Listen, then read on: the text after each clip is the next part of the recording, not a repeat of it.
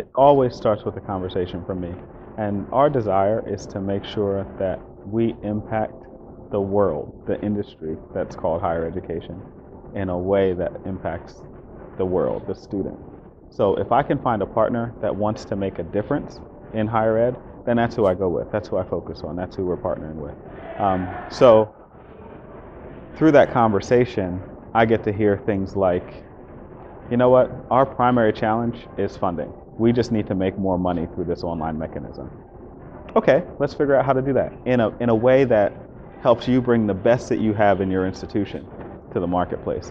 Some people say, you know what, our challenge is we want to take the stodgy, mechanized thing that we use as higher education and breathe a little life into it for the next generation student.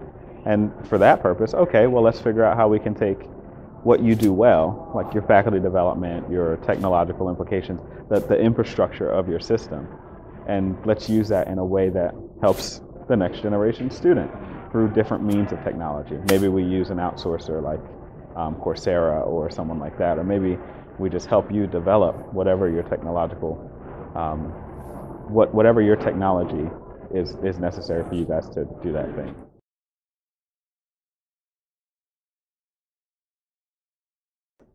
The thing that I can do is say what others can't because they need their paycheck. I mean, at some point, there's hard lessons that an organization needs to learn, and that it's holding up the mirror to say, you know what, you could do a whole lot better of a job if you were to do X or Y. But internally, sometimes there's a difficulty with the hierarchy or the structure or whatever to give that hard message, but we can share that message in a way that is, I like to use the word loving. You know we're on your side, and you know because of the conversations previously, we want you to be better. So we're only holding up that mirror to make sure that you do bring that to the world.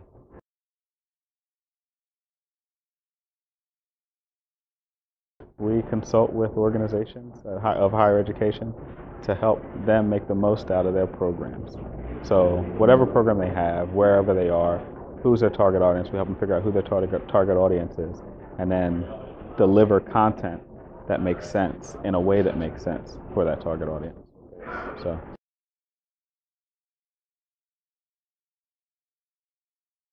One institution that we've worked with, their barrier to success in this space, it really was tradition. The opportunity that they had to move from here to here, the only reason why they weren't able to make that leap was because tradition was keeping them from that.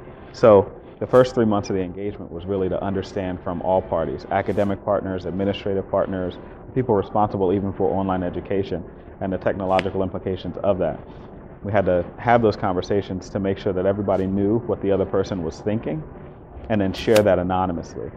The anonymous sharing of the information then allowed people to see and say, well, we could probably partner here, or that's not really a concern, or this is an issue, but how can we solve it?